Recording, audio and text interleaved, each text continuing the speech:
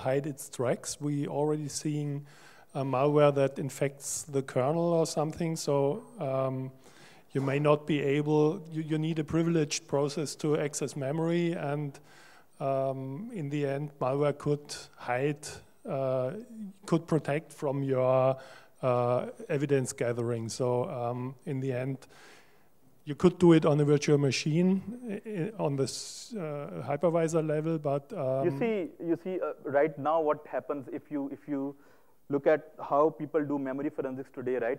They still use the similar tools. They still use volatility to dump the memory. So it is no different than what people are doing today.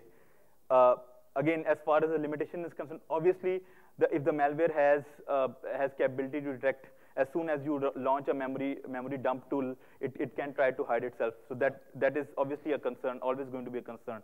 But I think for large parts, the malware which we see, I think it does not have that. There will be malware which has that, but you will still be able to capture a large amount of malware with this technique, because there is nothing else which can help you. Even advanced tools like Ncase, the malware can easily bypass those for forensics. You need to work on a different level. Yeah, exactly. Okay. Yeah. More questions?